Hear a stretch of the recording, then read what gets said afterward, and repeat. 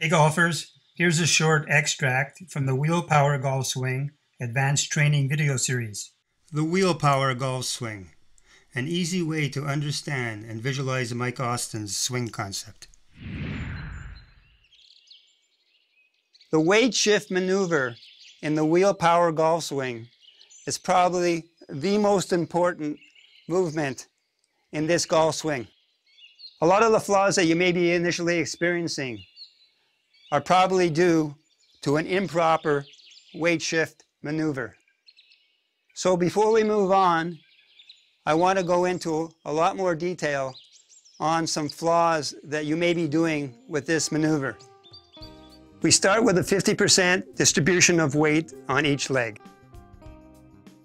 Our goal is to shift our center of gravity so that 75% of our weight has shifted over to our right leg, and then 75% of our weight shifts over to our left leg. We need to keep 25% of our weight on the alternate leg so that we have some support. There's a shift, there's a tilt, and there's a turn. Another common problem with beginners to this swing is that instead of shifting, they just tilt and they turn all their weight mostly onto their left leg. Remember, in this maneuver, there's a very specific order. You start shifting, then you start tilting, and then you start turning. Here's another really important aspect of the weight shift maneuver. And this relates to your rear end. You need to feel that your rear end, both sides, are against a flat surface, like a wall. Your rear end must never go behind that flat surface or wall. So this is the way it works. Feel as though your rear ends, both sides, are against the wall, and when you shift, they're sliding along the wall. So you shift, you tilt, and now you turn away from the wall. What you don't do is shift, tilt, and turn so that your rear end goes behind the wall. Your rear end, both sides, never go behind that wall. So what we're emulating when we shift, tilt, and then when we turn, it's like we're a door or a gate that's turning on a post. We are not turning like this behind the wall. So going backwards, we shift, tilt, and turn away from the wall. And then our left rear end sort of comes back to the wall as we shift, tilt, and then we turn on our forward swing away from the wall. I'll do it from this angle as well. So we shift, we tilt, and then we turn away from the wall. Our left rear end comes back as we're shifting to the wall, and then we tilt and we turn away from the wall. We never go behind the wall. Now remember, the wheel power golf swing is a very simple concept. We're powering a wheel to turn, and the club is attached to the rim of the wheel, and it's being whipped around by the turning wheel. And as I described many times, the weight shift maneuver is causing your shoulders to dip up and down around a center point, which emulates a wheel turning hub.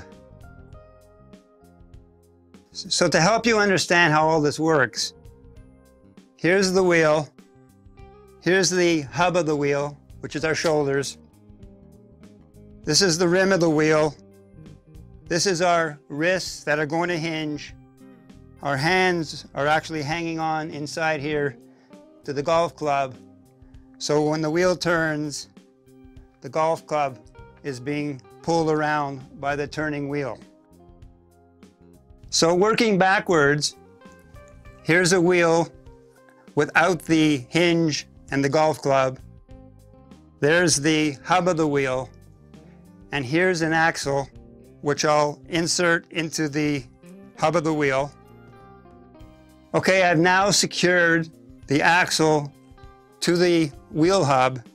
So you'll notice that when I turn the axle, the wheel turns. To make it easier to turn, I'm going to secure this turning handle to the other end of the axle.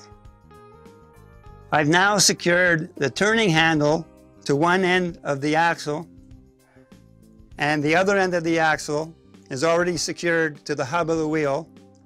So you'll notice that when I turn the turning handle, the wheel turns. So you're starting to see that this is a really simple concept. I just need to turn the turning handle, and the wheel hub will turn, causing the wheel to turn. And of course, the golf club attached to the rim is going to be whipped around. So here is how it all fits together.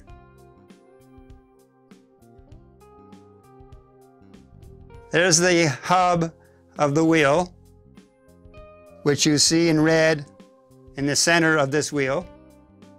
So my spine is the axle. So you're starting to see how this works. I turn the turning handle, which turns the axle, which is my spine, which turns the wheel hub, which is my shoulders, and that turns the wheel where my arms act like the spokes. Now this sounds pretty easy, but how do I make my spine turn by turning the turning handle? So obviously we can't turn like this turning handle does. So we have to do some type of emulation. And what that is our weight shift maneuver. So use some imagination here. Imagine that you had no legs and I was standing under you and I held you by your hips.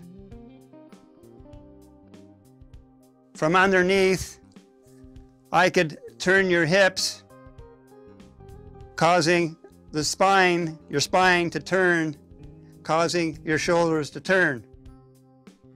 But that's not possible. So the way we emulate it is through the weight shift maneuver, which creates this type of action.